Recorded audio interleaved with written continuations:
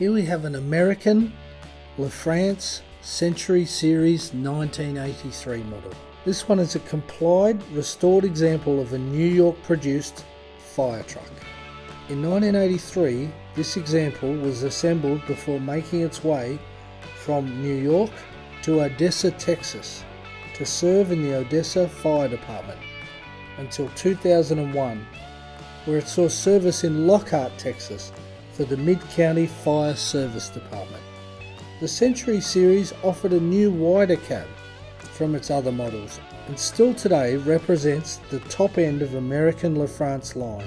This truck features a 6-cylinder inline diesel engine that provides this vehicle with 224 kilowatts at 2000 RPM, paired to an Allison MT653 automatic transmission.